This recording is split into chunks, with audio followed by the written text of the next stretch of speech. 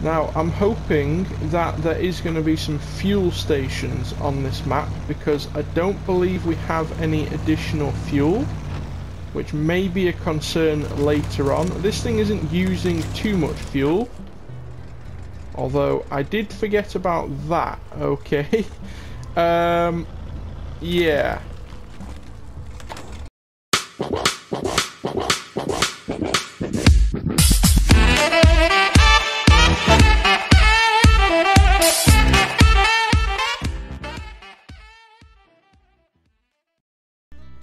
Hello everybody, and welcome back to the MoldyWorm gaming channel. My name is MoldyWorm41975, and today we're playing some more SnowRunner.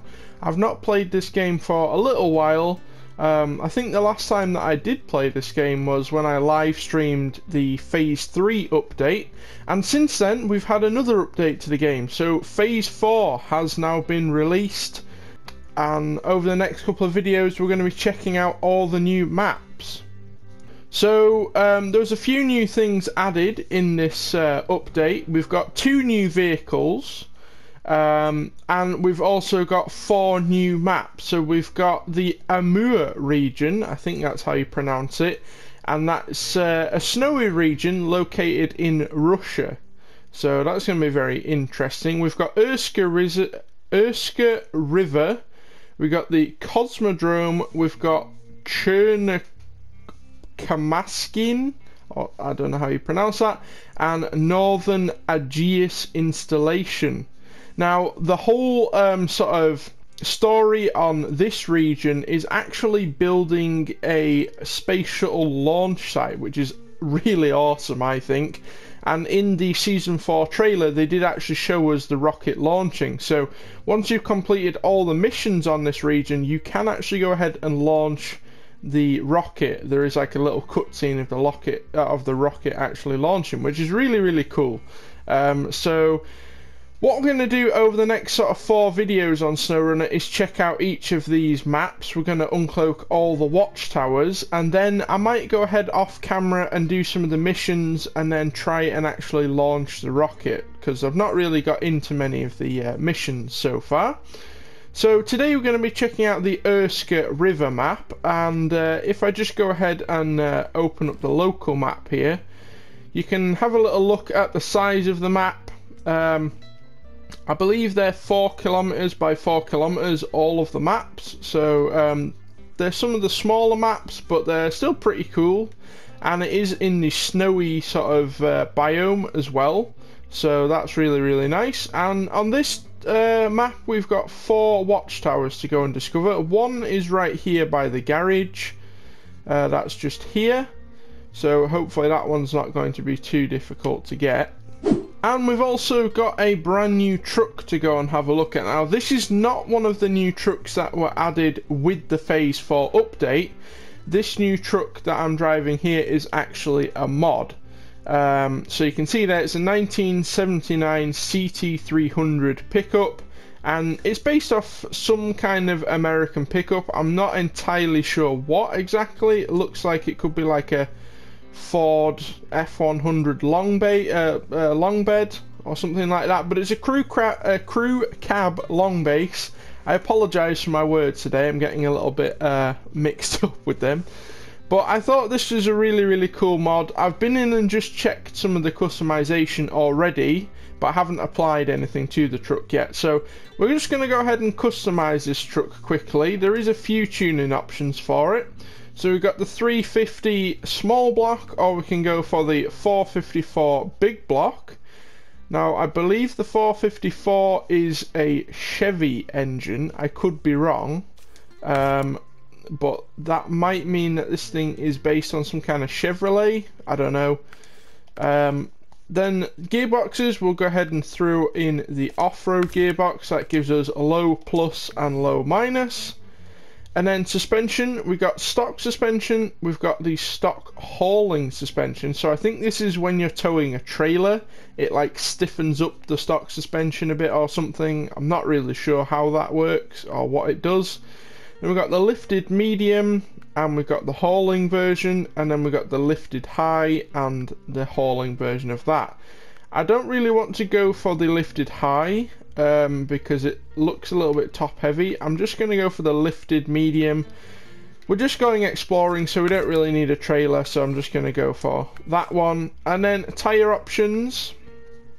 Now, I'm not really sure whether we want mud tyres or whether we want chain tyres. We are in the snow. If we encounter some ice, then that could be an issue. But then sort of mud tyres and off-road tyres can be a lot better in the snow. So I'm not really sure what we want to go for here. So it turns out we actually don't have any chain tyres for this truck. So I think we're going to go for some off-road tyres. We're not going to go for the full mud tyres. And I think we'll just go for them. The 39-inch MT Baja Claw. They look pretty good. Then winch options. We've got the stock winch, Autonomous Scout and Autonomous Scout Extended. So the normal one has a 20-meter length and the extended has a 40-meter length. So we'll go for the extended. We've got engageable diff lock is already applied to the vehicle, so that's good. Snorkel options, we've got the tall mushroom or we've got the tall front facing. I think we're going to go for the tall mushroom, that looks pretty good. Frame add-ons, now we've got a lot of frame add-ons actually, and some of them are also linked to the paint options, which is really cool. So we've got the CB base antenna, we've got the regular antenna, then we've got the two-tone bed, which in this white colour you can't really see what that changes, but that is actually a paint option. Then we've got the full body paint bed, we've got the flat bed, we've got the flatbed tools and fuel, which kind of adds like a little generator on the back and some spare tyres and things. Then we've got the roof rack supplies. This is kind of similar what we get on the F-150 or the F-350, I can't remember, the SnowRunner Ford that we have. Then we got the camper shell, we got the toolbox, we got the trunk repair supplies and the loading crane. So we're going to go for the trunk repair supplies and we're going to go for the toolbox as well. I think that's pretty nice.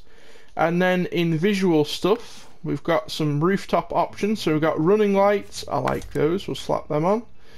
We've got beacons and fog lights, we've got roof fog lights, or we've got roof lights. Now I can't really tell what the difference with these two is. It doesn't seem to change anything, but I like the fog lights, so we're going to go for that. And then bumper options, we got the brush guard with winch, we got the M1008 CUCV bumper. It's kind of like an old sort of Ford-esque front bumper. I don't know if this is based on a Ford, but it kind of looks like an old Ford sort of bull bar. We've got the stock front bumper and the stock rear bumper. I do like this CUCV bumper, so we're going to go with that. Miscellaneous things, we've got two-tone paint. We can go for full body paint, and you'll see when we paint the vehicle in a minute what it actually affects. We've got the black grille, you can go for a chrome grille, we can go for mud flaps, and we can go for twin horns which are on the roof. I'm just going to go for mud flaps, I think that looks pretty good. And the black grille, I like that as well. Exhaust options, we've got side exit exhaust, which you can just see there, exit behind the rear wheels to the side, or we can go for rear exit. I think we might go for the rear exit, it does look quite cool, kind of looks like a muscle truck. Then rim options, we've got these really cool like old looking rims. We've got these ones, again some like more old style rims. And then we've got these newer style kind of like billeted black rims with some studs in there. Not a huge fan of them, I like the stock ones, so we'll leave them on there. And then paint options, you're going to see what this affects now. So if you go for the full body colour, the whole body of the truck will be red, it won't have that white stripe. Or if you go for the two-tone, which it comes with standard, all of these will have a two-tone colour in, which I think is really, really nice. I prefer it with that two-tone, it looks really cool. So I'm not really sure what colour I want to go for on this thing. I usually go for like a bright colour, like a yellow or a red or something, but I think this thing does suit like a dark blue. I think that looks really nice, so we'll leave that on there. And then interior customization, I don't really run through these, but I haven't done it for a while, so I'll just show you what we've got in here. Nothing very interesting. I'm sure you've seen all these before, so I'll just sort of run through them very quickly. And there's no exterior customization at all. So that is the thing fully customized. It does have all-wheel drive. It does have diff lock. We've got that big block engine in there for some extra power and extra torque. The thing looks amazing. We've got some extra lighting on. And hopefully it's going to be pretty good in this new Urska river map. So let's head outside and go and get that first watchtower. So here we are outside in our awesome new mod truck for the first time. Now I did say this thing's got all-wheel drive and diff lock, and I'm already having to use it because we've got some pretty thick snowy mud just outside of the garage here, but the truck is handling it quite nicely. The engine in this thing, I have to say, sounds fantastic. I'm really impressed with the engine mod in this thing. So I'm not sure who made this mod, but if you're watching this video, you're probably not. It is an incredible mod. I really love the sort of crew cab long base. I've always liked those trucks. Now I'm hoping that there is going to be some fuel stations on this map, because I don't believe we have any additional fuel, which may be a concern later on. This thing isn't using too much fuel, although I did forget about that. Okay. Yeah. Okay, let me just see here. I did forget that falling through the ice was a thing.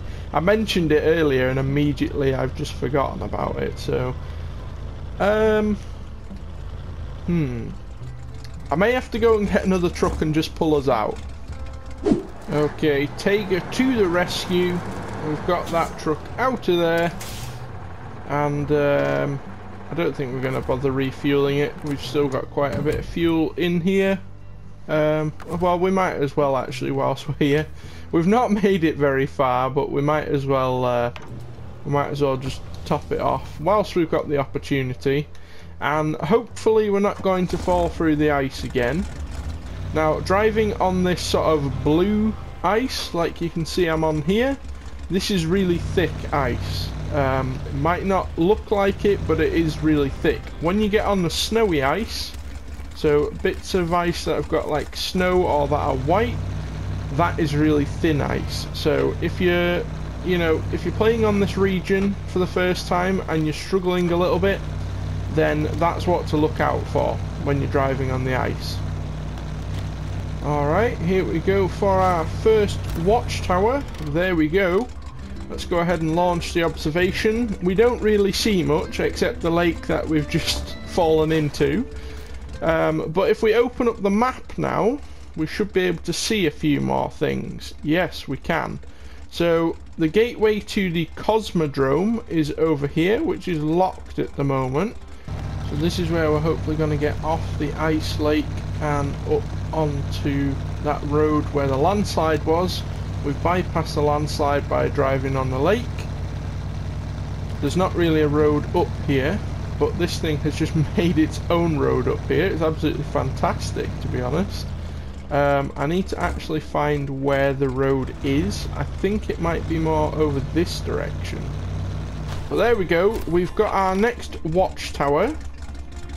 Let's go ahead and oops, I meant to launch the observation. I like to just go through the cutscene and see if it shows us anything interesting. It doesn't really appear to show us anything interesting, but we've uncloaked half the map now and we can see a lot more things, which is nice. We can actually see the location of the next watchtower completely. We've also got a quarry in this map, which is pretty cool.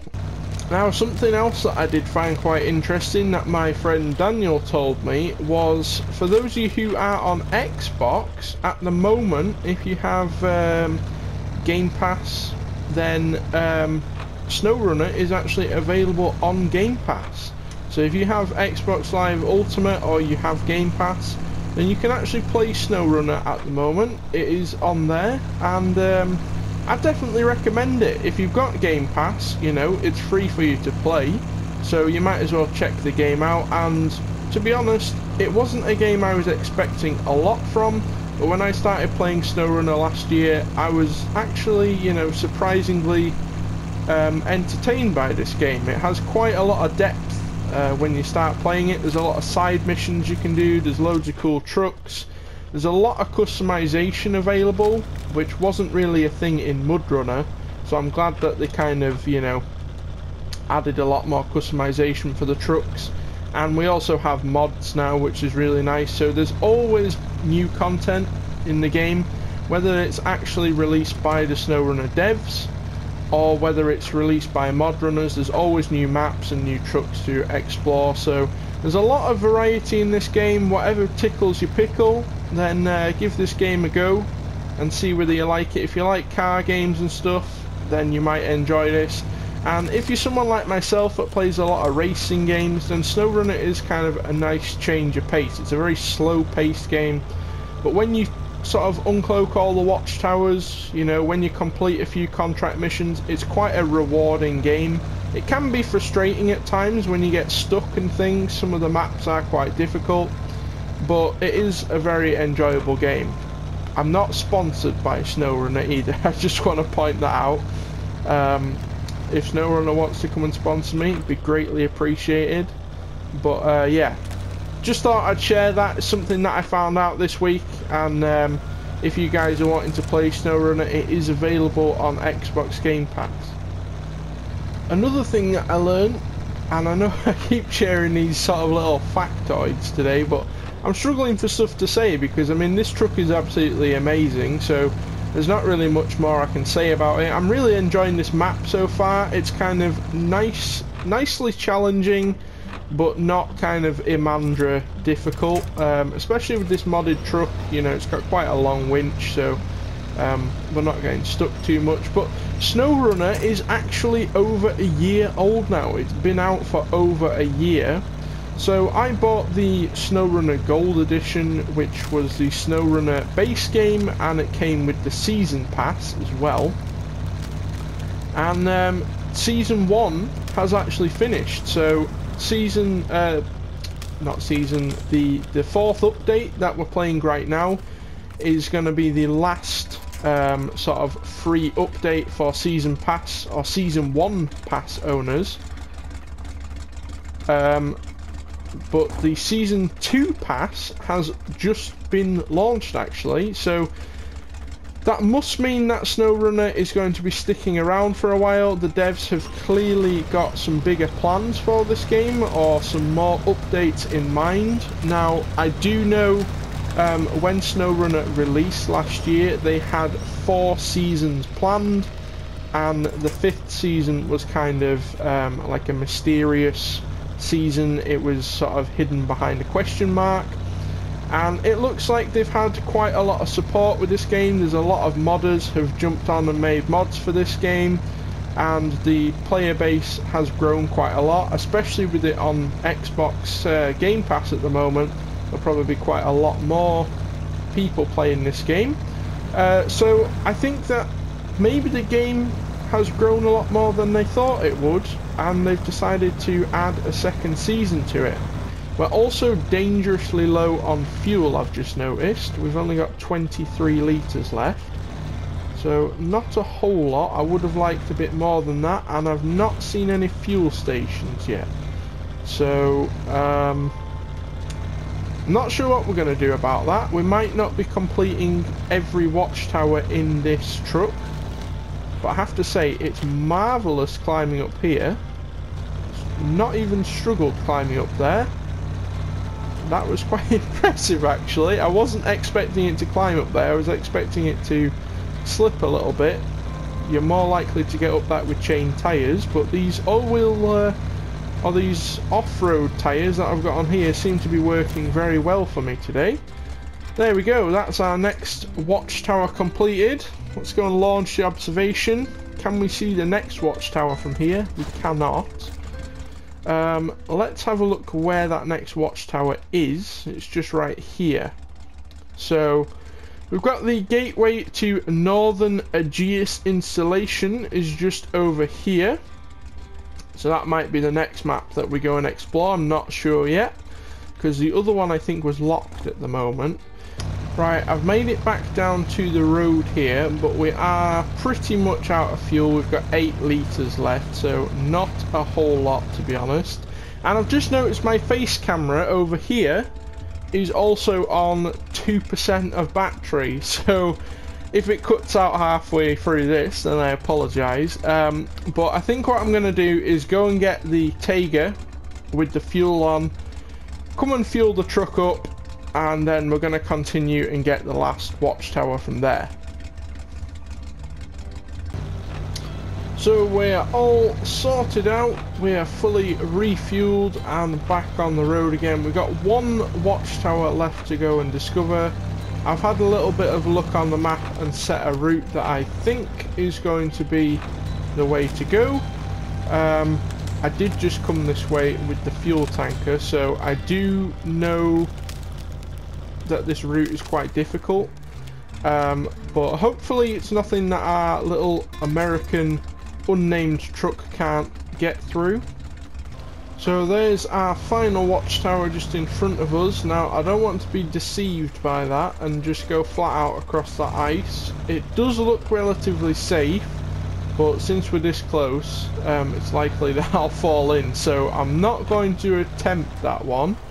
I'm going to just skirt around the edge over here and then slowly and cautiously make our way over to that watchtower. We're going to have to get up onto that road, onto that bridge, just to cross over to the other side, because there's no sort of other crossing points. So I'm just taking it nice and cautiously at this point, but I usually give my review of the truck that I've been driving at this point. And I have to say, this modded truck, I can't remember the name of it right now, don't know who made it, I'm sorry, but it is available on console, and oh boo boo, the bridge is out. I'll continue giving my review in just a minute. Let me just see if there's a bit of a crossing point. It does look like down here there's a bit of gravelly area, just sort of down there. We'll probably be able to cross down there. So yeah, the truck that I've been driving, this truck, what is it called? Let me just get it. The CT300 pickup, the long wheelbase crew cab. It's an absolutely fantastic mod. It's available on console, so I'm sure it's available on PC as well. If you haven't got this mod yet, if you haven't given it a go, then go and try it out. It's not an OP mod, so it does still give you a little bit of a challenge. You know, I do try to pick mods that are still going to be, you know, give me a little bit of a challenge. I don't like to make it too easy. It makes it more interesting. But this thing is also very capable. You know, it has all-wheel drive, it has diff lock. You know, it's got a good amount of customization. It's got a lot of power and torque for what it is, especially if you put in the bigger engine upgrade. So yeah, that's my opinion on the truck. It's a very, very good mod, very well created. I really like the long wheelbase pickups, and it's nice that we have one in SnowRunner. I know we do have the F350, I think it is. But it's nice to see like a modded version of that with a bit more customization. Honestly, there are no real bad points to this vehicle. It climbs rocks pretty well, like you can see here. Even though it's a long wheelbase, it does climb rocks pretty well. As I say that, I have got it stuck. But the truck, just like you see there, it pulls you out every time. I've barely had to use the winch in this. It's got that long extended winch, which is a little bit cheaty, but you know, when you're exploring a new map, it is quite nice. It does sort of, you know, put your mind at ease a little bit. But there we go. that is my review on the truck, and that is the final watchtower discovered. Let's go ahead and launch our observation for the final time. We can have a little look at the map now and see what we have discovered today. It's quite a big map. I think it's the 4km by 4km map, which I believe is the biggest size map. I don't know. I don't really concern myself with all that kind of thing. But you can see we've got a few bridges to go and repair, like we did in the last episode. Actually, we went and repaired loads of bridges. We've got a few to repair on this map, so I'll probably end up doing those off camera. We've uncloaked 2 gateways. We've got the gateway to the Cosmodrome, which is currently locked, so we'll probably have to do some mission to unlock that. But we do have the other gateway to the Northern Aegeus installation, which is probably the map we'll go ahead and explore in the next episode. That is unlocked, so if you want to see some gameplay of me exploring that region, then make sure you subscribe to the channel. We are almost at 1,000 subscribers. The support has been amazing over the last month or so, and for all of you who have continued to stay subscribed to the channel, I really do appreciate it. Once we do hit 1,000 subscribers, I've got some big videos planned, so make sure you do stick around for that. But that's going to do it for today's video. I hope you've enjoyed exploring the Urska River with me. It has been quite a lot of fun, and I've enjoyed driving that CT300 pickup. That's going to do it though. Thanks all so much for watching, and I'll see you in the next video.